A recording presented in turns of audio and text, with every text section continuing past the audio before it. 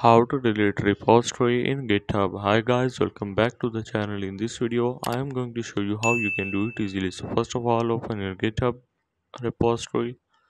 If you want to create this, you can create, but for now let's go to your repositories in the profile section. So once you have entered here, you have to select your desired repositories. Let's go for this one I have created earlier. So once you have entered here, let's go to settings. Over here, click on it, and now simply scroll all the way down to this danger zone.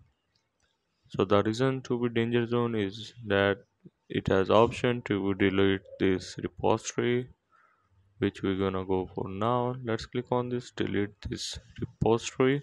So here simply type your username, I think, here, and you are good to go. So I hope this video will help you out. This is how to delete repository in GitHub.